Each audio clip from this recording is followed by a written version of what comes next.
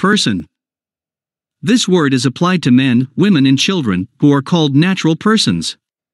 In law, man and person are not exactly synonymous terms. Any human being is a man, whether he be a member of society or not, whatever may be the rank he holds, or whatever may be his age, sex, and c. A person is a man considered according to the rank he holds in society, with all the rights to which the place he holds entitles him, and the duties which it imposes. 1 Bouv. INSTN 137. 2. It is also used to denote a corporation, which is an artificial person.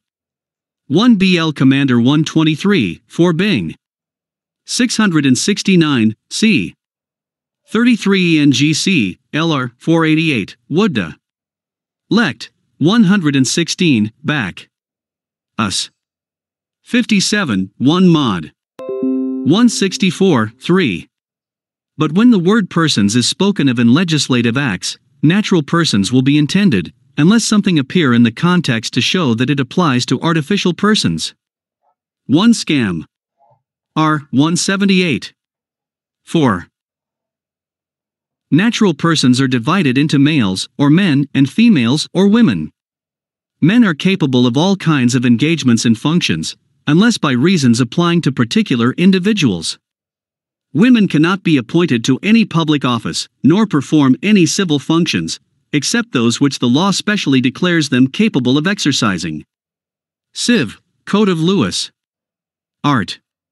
25, 5. They are also sometimes divided into free persons and slaves. Freemen are those who have preserved their natural liberty, that is to say, who have the right of doing what is not forbidden by the law. A slave is one who is in the power of a master to whom he belongs. Slaves are sometimes ranked not with persons but things. But sometimes they are considered as persons. For example, a Negro is in contemplation of law a person, so as to be capable of committing a riot in conjunction with white men. 1 Bay, 358. Wiedemann 6. Persons are also divided into citizens, QV, and aliens, QV, when viewed with regard to their political rights. When they are considered in relation to their civil rights, they are living or civilly dead, vide civil death, outlaws, and infamous persons.